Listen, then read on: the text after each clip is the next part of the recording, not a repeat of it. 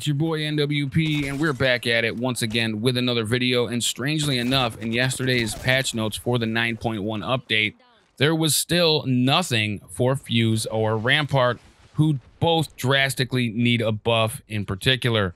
But guys, before we get into it, if you would like to help the channel, we're getting buried by the YouTube algorithm, and I need your assistance. So how about taking the time to like this video, and if you're new, smash down that subscribe button and ring the notification bell so that you can entirely bypass the algorithm and just get alerted as soon as a video drops. It's the easiest way.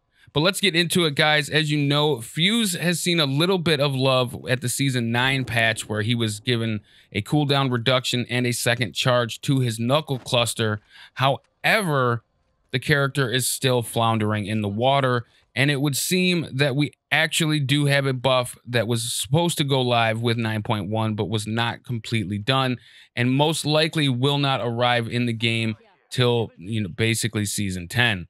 However, we could see it come a little bit earlier. And speaking of Season 10, we actually do know that Rampart is scheduled to get her changes at the mid-season of Season 10. So at the midway of Season 10, we're going to see some changes to Rampart, which are most likely going to be fairly significant and fairly impressive, if you ask me, because of the amount of time that's being taken to do this. It sounds like something that's actually fairly complicated and could be fairly interesting.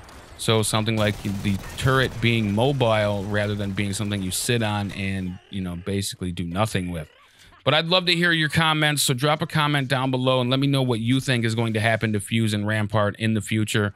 Obviously, these characters need a lot of love and could use some serious and significant changes. So make sure you let me know what you think is going to happen by dropping a comment down below. And don't forget, guys, if you want to get into a discussion with me or just find out more of what I'm up to, the easiest way is to check out the social media links, which are in the description every single video. Make sure you give them a like, a favorite, a follow, and it will be greatly appreciated and goes a long way to helping the brand grow overall. But let's go ahead and end this video here by putting another one up on the screen that you can check out if you feel so inclined. But thanks for watching, thanks for liking, thanks for subscribing, and we will keep you up to date on all the changes as they happen here in Apex Legends, as long as you stay safe, stay healthy, and as always, have a good one.